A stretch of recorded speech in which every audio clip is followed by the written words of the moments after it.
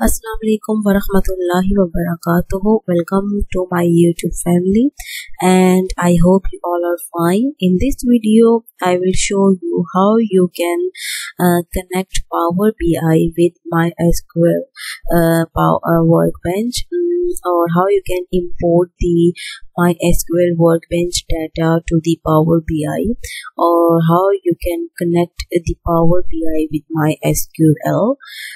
So before starting, if you like my video, please write a comment and like my video.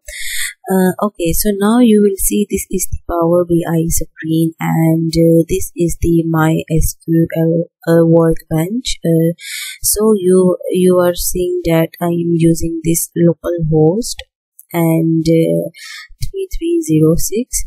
So first of all, you have to click on it, and when you install this, you write some password, so you use that password here. Okay, so I am writing my password and then click on OK, and then you will see this type of screen.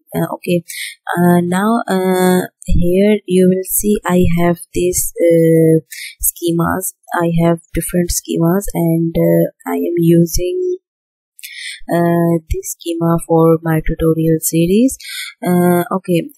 So I want this dataset to my Power BI, so I will show you how you can import this tutorial schema in the Power BI.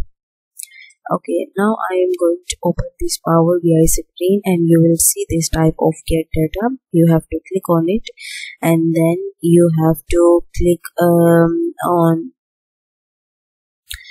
SQL server, or you can simply click on it, get data. Then you can see this type of screen, and you can search here MySQL, and you will see this type of folder. Then click on it.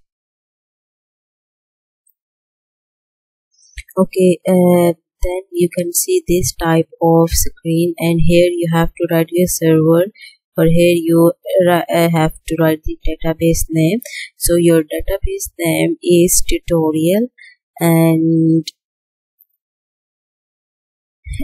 server is 127.0.0.1, and then you put this type of column, and then you have to write 3306, and here the database name is tutorial.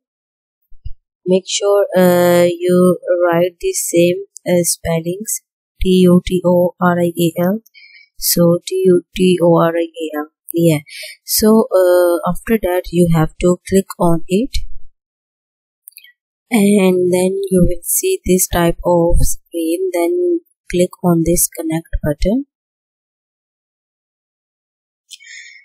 and it is giving some error. Okay, we can use this, and you can write the username and password here, which you use when you install the SQL. So I use this username and password. Then click on connect,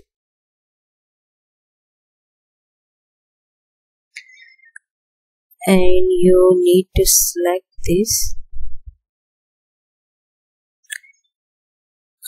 It's still giving the error. We can check to put password and name here, and then click on connect,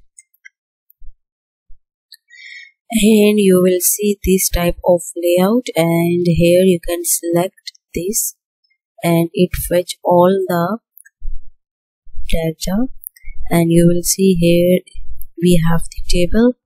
And if you have multiple tables inside this tutorial database, then it shows all the table, and you can select which table you want. So Now you have two options. You can transform the data and you can load the data. If you want to transform the data, like if you want some changes in this data set, then you can click on this button.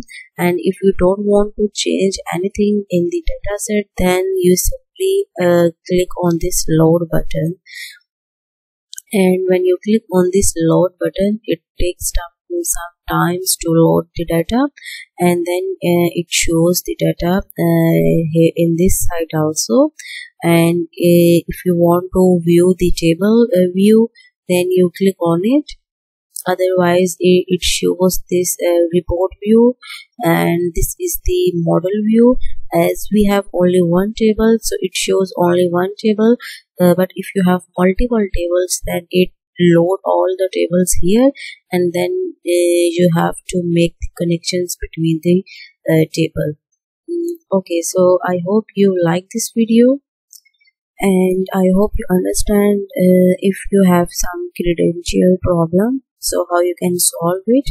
You have to put the username and password in the database, and then you have to solve this problem. So inshallah, see you in the next video. Allah Hafiz.